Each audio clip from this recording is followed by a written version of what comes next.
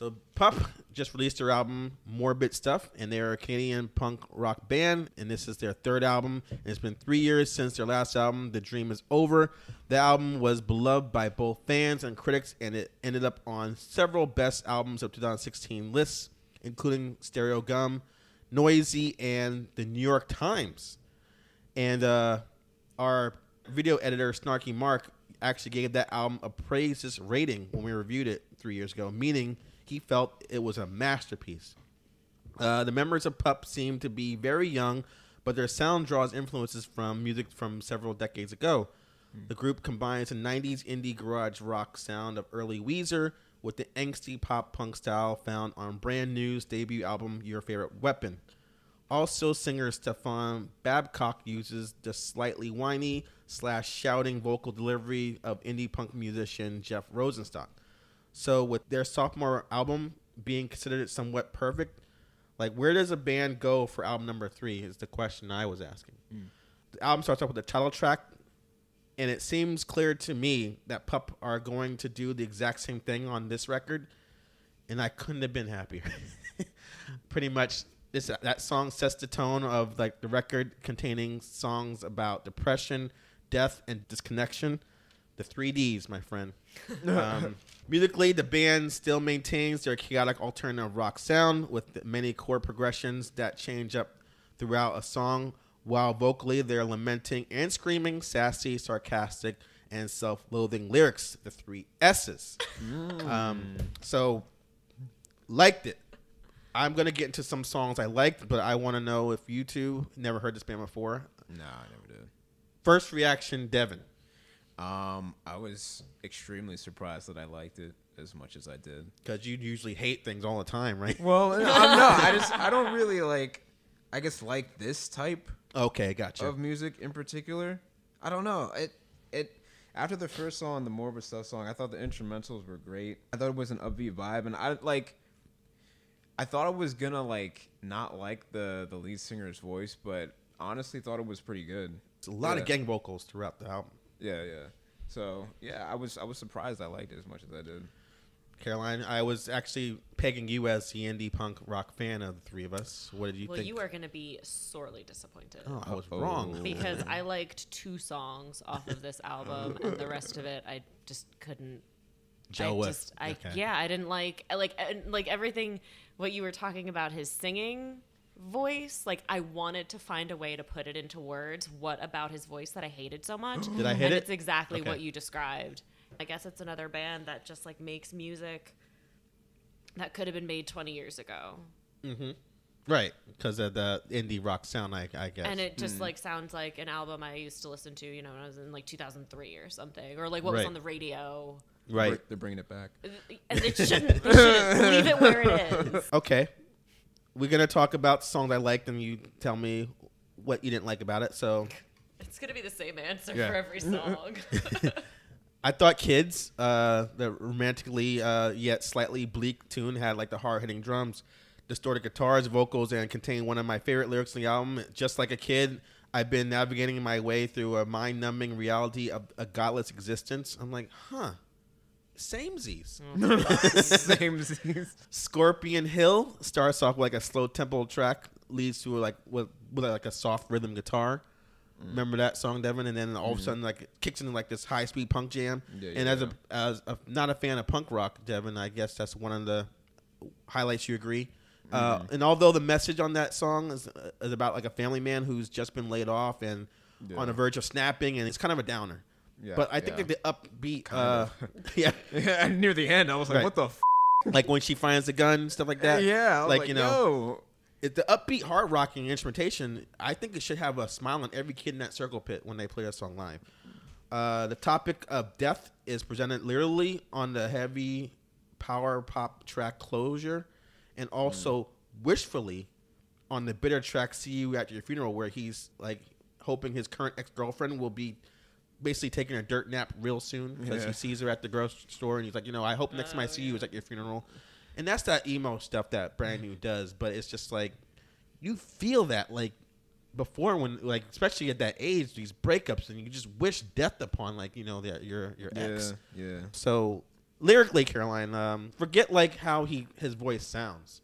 Is the music bothering you too, as well as what he's talking about? It's not that it bothers me. It just doesn't do anything for me. If anything, it bores me. Like, if anything, I found myself unable to focus on it. Wasn't like engaged in it. And like, music should be engaging. You couldn't relate to it then. You never wished death upon someone or found the of course gun. I have. And, like, I don't know. I feel like content like that in music isn't new or interesting. And I don't think they were approaching it in an interesting way. It's not even bland. It's like, you know what you're signing up for. Never didn't. Well, apparently. Yeah. But like, I guess like I think even by like the second and a half song, I was like, oh, I know I've basically heard every single song on this album already. They sound like so many like bands that I just never wanted to revisit, and now it's like, oh my god, I'm thinking about being 13 on the bus and like all these terrible things happening in my life. Okay, so we're opening a door here. But like that aside, there was nothing new or interesting going on enough for me to care. I will proceed. Sorry. Okay. I want to get to my favorite track, and Devin, I'm going to ask you this. So I'm talking about the song Full Blown Meltdown, and that was like this hardcore screamo tune featuring some of the angriest, distorted, and loudest vocals on the whole album. I loved how he points out our obsession with mentally suffering musicians when he's like, how long will self-destruction be alluring? But then he's self-aware when he says, I fetishize them too. It's pretty messed up, isn't it? Yep.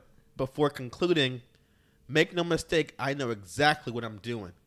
Plus, that post-pounding metal outro was f***ing sweet. I love it. So people are saying, some critics said like, oh, that's not like what the other music that on the album is sounding like.